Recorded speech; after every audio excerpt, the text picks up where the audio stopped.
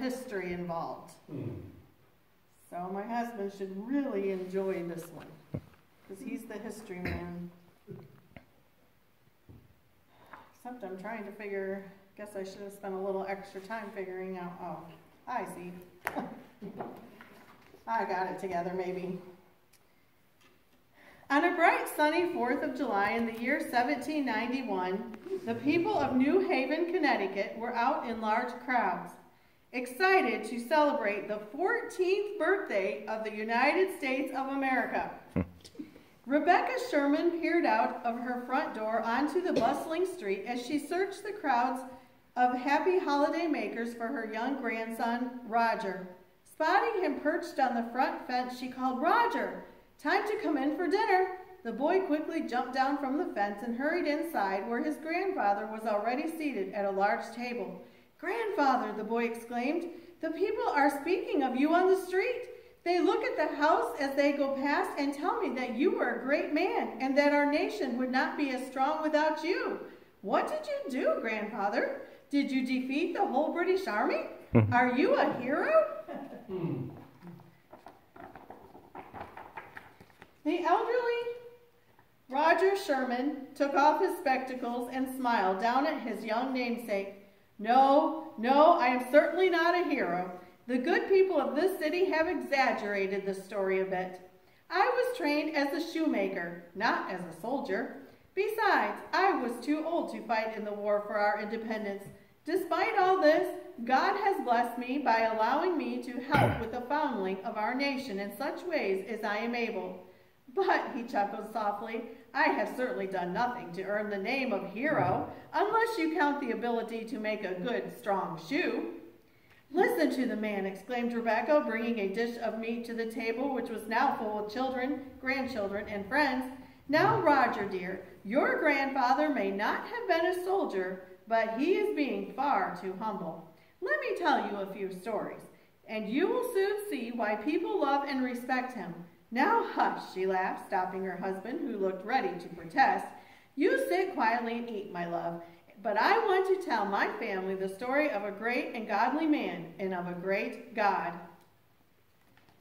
After Roger led a prayer of blessing for the meal, Rebecca continued her story. Your grandfather was the second oldest in a family of 7 children. After his father died, he had to leave school early to learn shoemaking and support his family. However, God had given him a passion for learning, and he was determined to learn all he could on his own. In fact, he would prop up books on his workbench and read in every spare moment he had. Even though he never finished school or went on to university, God blessed him as he taught himself. In fact, just recently, Yale University gave him a college degree, saying he has learned enough to earn it, even though he hasn't taken a single class. The children around the table looked up eagerly, the younger Roger asking, do you think I could do that? I would be very happy not to go to school. Down the table, Uncle Josiah, grandfather's younger brother, stopped mid-bite and chuckled. Although you may not always love school, children, it is a good thing. I promise, I used to feel the same way about school, especially after our father died. I wanted to leave school and care for my family. But even though your grandfather was only 19 when our father died, he worked hard to provide for us. In fact, although he would have loved to go to university, he worked and saved so that my brothers and I could go. Roger looked up at his grandfather. Wasn't that hard, grandfather? Giving up something you wanted so much and letting someone else do it? Roger Sherman put down his fork and looked around the table for a moment before speaking thoughtfully. Yes, it was a difficult time in my life. Losing my father was very hard, and so was becoming responsible for my family at such a young age. But it was during this time that I truly learned to depend on the Lord for my strength. It is easy to think that we are strong and that we can do anything we want to if we work hard enough. But we really can't. Sometimes God brings us into hard times in order to show us how much we need him. He loves us so very much and wants us to trust him. During these years, God showed me my weaknesses and the greatness of Christ. I prayed that God would show me how I might serve him, how to work hard, but also rely on him, letting God lead me to do whatever he called me to do. God has richly answered that prayer.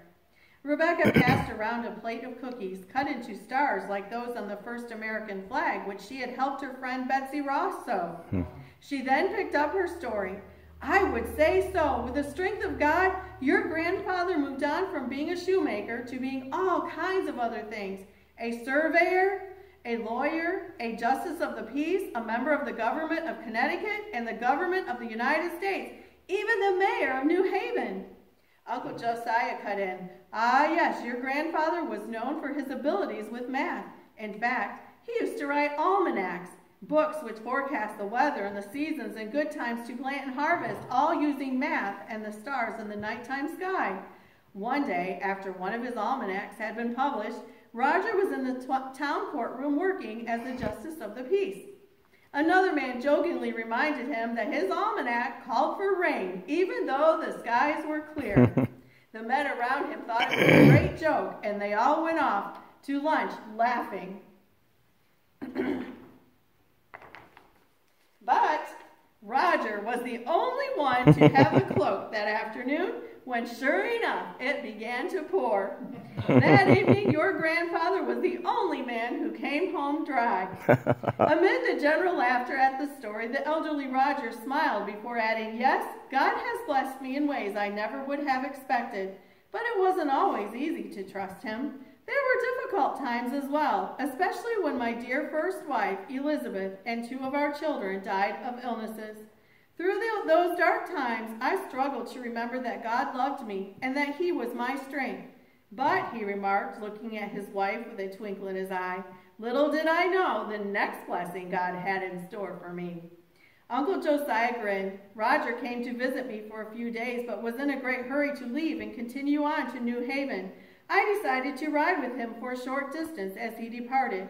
While traveling down the road, who should appear riding toward us but my wife's young niece, Rebecca, who was on her way to visit my wife. Naturally, I stopped to greet her, expecting to spend just a moment before carrying on with our journey. However, much to my surprise, Roger no longer seemed in a hurry. As a matter of fact, he insisted on turning our horses around and accompanying Rebecca back to my home. Uncle Josiah looked around at the children with a mischievous smile. And do you know how long your grandfather, who had been in such a hurry to leave his dear brother, stayed? Giggling, the children shook their heads. He stayed for several more days. I am quite sure it wasn't my wife's cooking or my good conversation that kept him there either. Although Rebecca was 22 years younger than your grandfather, it didn't take long for them to discover that they wanted to stay together for much longer. They were soon married. Grandfather laughed and remarked, your grandmother is quite the woman. I would be most helpless without her advice and care, and she is a beautiful woman too. Did you know that one evening when we were dining with many of our friends from Congress, George Washington himself escorted my wife into dinner, declaring that she was the prettiest lady in the room? Rebecca shook her head, half laughing, half vexed. Oh, Roger, why do you tell the children such nonsense? Always remember that husband is that handsome is as handsome does. Well, replied her husband, you looked handsome and acted handsome too. Rebecca, now it is my turn to praise you as a good example to our family. As the family enjoyed this story, playfully teasing Roger and Rebecca, young Roger took the opportunity to sneak another cookie or 2 from the plate before pulling his grandmother's sleeve. But I still don't understand why the people in the street thought grandfather was so important. How did he help our nation? Goodness, Rebecca replied, I haven't even gotten to that part of the story yet, and it is almost time to go to the town square for the Independence Day celebrations. Your grandfather was asked to help in the government very early, first here in Connecticut and then with men from all the colonies. God has given him wisdom and thoughtfulness, and he put your grandfather in a place where he could use that wisdom to make good decisions for the colonies and eventually for the United States of America. As a matter of fact, your grandfather is the only man who helped to write and also signed all 4 documents that formed our nation. the Continental Association, the Declaration of Independence, the Articles of Confederation, and the Constitution. And he was the one who had the wisdom to come up with a solution when states were arguing about how the government should be set up.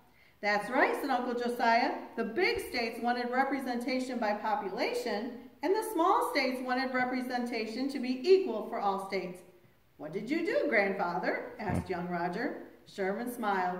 Well, I compromised. That's right, Rebecca added with a nod. He suggested a government with two parts, one represented by population and one represented equally. Some people called it the Connecticut Compromise or Sherman's Compromise, but the smart ones call it the Great Compromise because it helped solve a big problem and brought the states into agreement to form the nation. Well now, interrupted her husband, while it is true that I was asked to help quite often, I truly needed God's strength. I was not comfortable speaking in front of people. Many of the men in Congress had gone to a university and had been taught how to speak well. Who was I? A poor shoemaker. What could I say or do? But God helped me to proclaim what I believed was right, even when I wasn't comfortable doing it. Do you remember, children, what God said to the Apostle Paul? He said, "My grace is sufficient for you, for my power is made perfect in weakness." That's why Paul could say, "Therefore I will boast all the more gladly of my weaknesses, so that the power of Christ may rest upon me." God has helped me to keep those words in my heart. He's taught me to be thankful for my weaknesses, because through them the power of Christ is shown clearly. I especially need to remember that as I prepare to speak in public, as I must do this afternoon. A murmur of laughter went through the table, around the table, as Rebecca exclaimed, "Ah, yes, your grandfather does not always make the most impressive figure when he speaks." He has always refused to wear a wig or dress in any finer clothing than the poor homemade things I sew, and he has such a way of standing, with one fist clenched at his side and the other clenched straight out before him. Although some men will laugh when they see him and hear the abrupt way in which he speaks, they soon stop when they hear what he has to say. Did you know, she added, looking around the table, that Thomas Jefferson himself once said, "That is Mr. Sherman of Connecticut, a man who never said a foolish thing in his life." Uncle Josiah winked at his brother. Well, I could probably give him an example or two. The elderly Roger laughed. "I'm sure you could. Despite these words of praise, I know that I desperately need God each time I am given the responsibility of helping our nation. I am so easily tempted to trust in myself or to seek to please people by saying and doing what they want me to. I have found great comfort and encouragement in reading God's Word. Amen. Every time I serve in Congress, I buy a new Bible to read and study during that session. At the end of the session, I bring that Bible home and give it to one of you. I want you all to know how important it is to continue reading God's Word and growing more like Him. Although I am now over 70 years old, I still need God every hour. Yes. Whether resting on His strength, fighting against pride, or struggling with my temper. Speaking of your temper, that reminds me of one more story. Then we need to leave or you will be late for your speech, Rebecca exclaimed. I remember one day when I clearly saw that God was working in your grandfather's life. Roger continued to care for his mother, even after he had a home and family of his own. Every morning, Roger would lead devotions with our family and any friends or students who happened to be staying with us. One of the children was very small at the time and kept interrupting her grandfather. Finally, he reached down and gently tapped her, more as a warning to behave. However, his mother saw the action and immediately stood up, hobbled over to Roger, and slapped him right across the mouth, exclaiming, "You slap your child, I slap mine." I remember holding my breath, wondering how Roger would respond. I could see the anger flash in his eyes, but after a pause, he gained control over his temper and calmly went on with the devotion without referring to the incident at all. That was God helping him to honor his mother and to respond with humility. Help us, Jesus. But now, we must hurry and get ready.